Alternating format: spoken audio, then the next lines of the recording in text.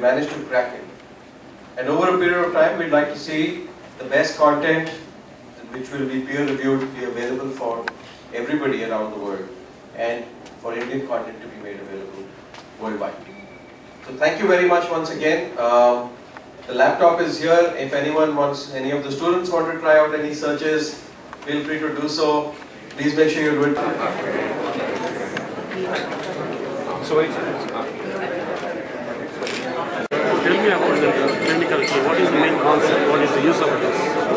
The main concept is to provide information to doctors, dentists and healthcare professionals. To provide them the information instantly so that they can search for a particular issue, they can search for a diagnosis that they want to make, they can search for a way to treat a certain issue for a patient, and to find it across a majority of the content published by Elsevier, as well as some content that is not published by Elsevier but is available through our own search mechanism. How many countries will be available? Oh, there will be over 700 journals and over 900 books of Elsevier, as well as several thousand images and videos as well.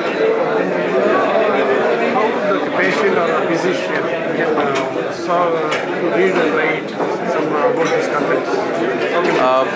The website is clinicalkey.com, www.clinicalkey.com, and they can register on it. It is available only for institutional purchase today, not for individual purchase.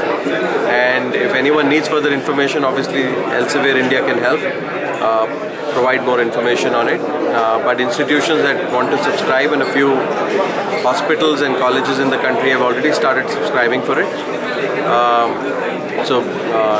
We would like anyone who would want to subscribe to reach out to us directly.